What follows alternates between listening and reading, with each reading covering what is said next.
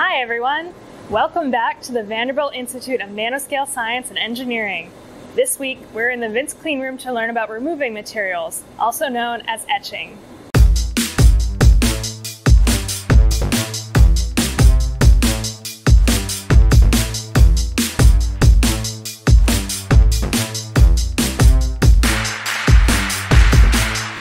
There are two methods we can use to remove materials, wet etching or dry etching.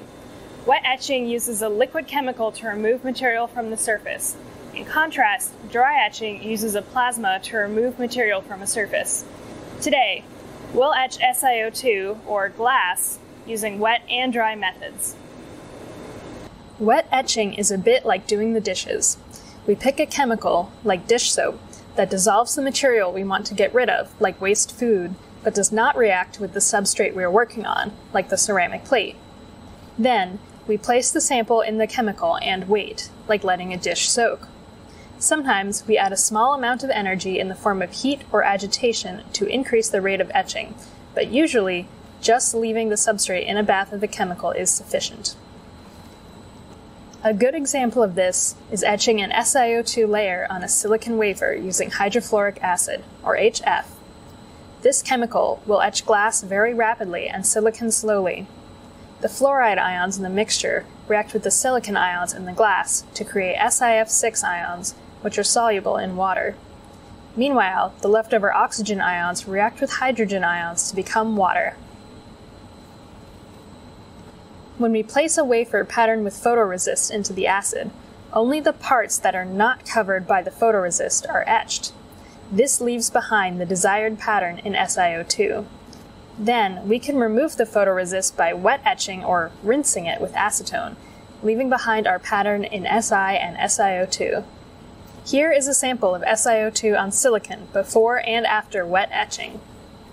Hydrofluoric acid is extremely hazardous and can cause severe chemical burns, so Alice is wearing extra PPE, including an apron, face mask, gloves, and chemically resistant sleeves to work with the acid. Most other materials can be etched in the same way, just by choosing the right chemical. For example, here we etch aluminum patterned with photoresist using a mixture of phosphoric, acetic, and nitric acids. The advantage of wet etching is that it is simple to do and relatively low cost. There also tends to be good selectivity between the material you want to etch, like the glass, and the material you don't want to etch, like the photoresist. However, wet etching is isotropic, which means it etches the same in every direction. This means that as you etch, you end up with a hemispherical etch profile and get a large undercut to your features. This can cause problems if you need specific high aspect ratio features like posts or trenches. Perhaps the most frequently used wet etch in the cleanroom is a process called liftoff. This is when the photoresist is removed from underneath a deposited layer to remove or lift off unwanted parts of the film and leave behind a pattern. Most frequently, acetone is used to dissolve the photoresist, but sometimes this leaves an unwanted organic residue on the sample, and N-methyl-2-pyrrolidone, or NMP, is used instead. Liftoff is unusual as the layer we wish to remove is underneath the desired material. Therefore, we must use a thick layer of photoresist with a negative sidewall profile to ensure the solvent can reach the photoresist without damaging the liftoff layer. Here is a metal layer removed by acetone with sonication. Dry etching uses a plasma to remove materials. A plasma is an ionized gas, which in the cleanroom is generated by putting a large electric field across a chamber containing a flow of gas. The gas selected depends on the material you want to etch. For SiO2, or silicon, we would use a fluorine-containing gas, like CF4 or SF6, to generate fluorine ions in the plasma, which, as we know from wet etching, react with the silicon ions in SiO2 to remove material. For organic materials, like photoresist, we use an oxygen plasma. For metals, like aluminum, we use a chlorine-containing plasma. Here is an example of an etch recipe that we use for SiO2. The important parameters to note here are the etch gases selected, O2 and CF4, the pressure in the chamber, 150 millitorr, and the power, 500 watts ICP and 25 watts parallel plate. You may recall from the deposition video that in PECVD we used a pressure of 1000 millitorr. Here, we use significantly lower pressures as we wish to remove materials instead of deposit them.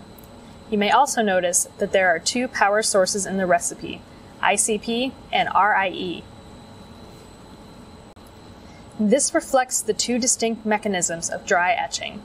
The first is chemical. Ions from the plasma react with the etched material, forming gaseous products that can be removed from the chamber.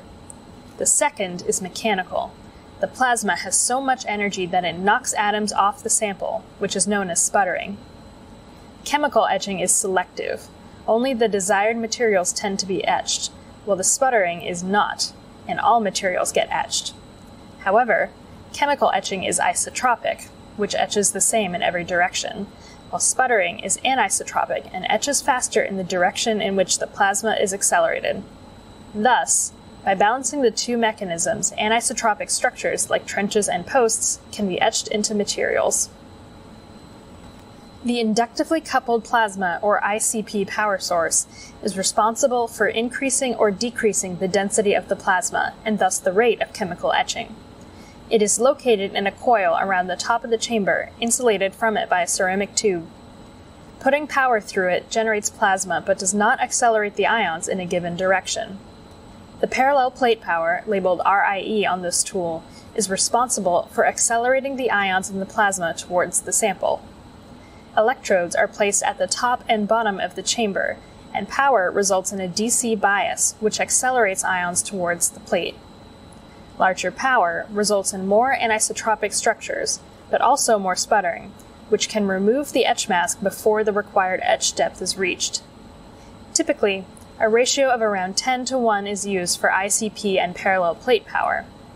However, each recipe must be optimized for each sample to ensure that the desired rate, anisotropy, and selectivity are achieved. Here is a sample of SiO2 on silicon before and after dry etching.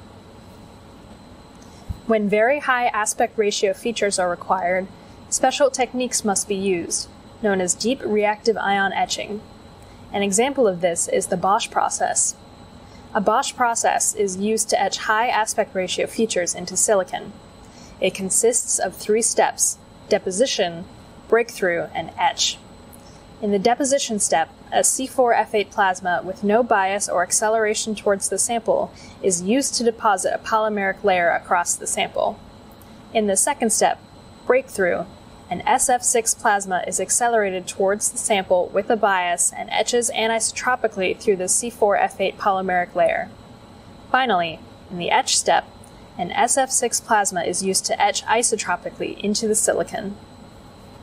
Each gas mixture results in a different colored plasma gas, as you can see through the chamber window. You will also notice each step lasts only for a few seconds, making this process challenging for the tool itself to perform. We use the Oxford Plasma Pro for this process, as it is designed for deep reactive ion etching. As the deposition step is repeated, the sidewalls and bottom of the etched part get coated in the C4F8 polymeric layer. However, in the breakthrough step, the polymeric layer is only removed at the bottom of the trench, so the next etch step will only etch down into the sample and not outwards, resulting in a deep anisotropic etch.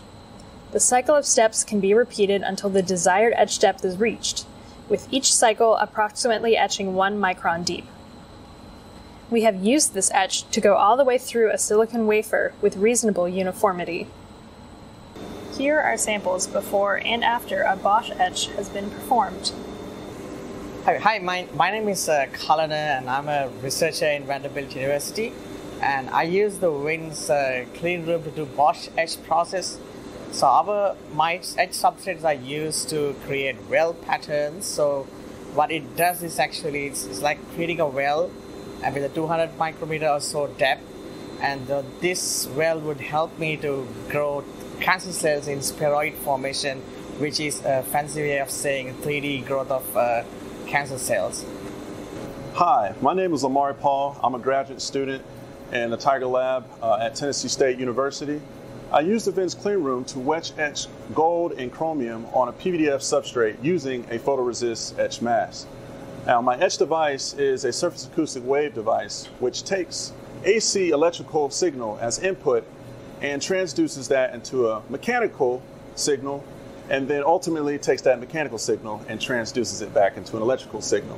So this device is used to detect small frequency changes in the signal or the output signal of the device, and ultimately that has a correlation to the mass loading on the device itself.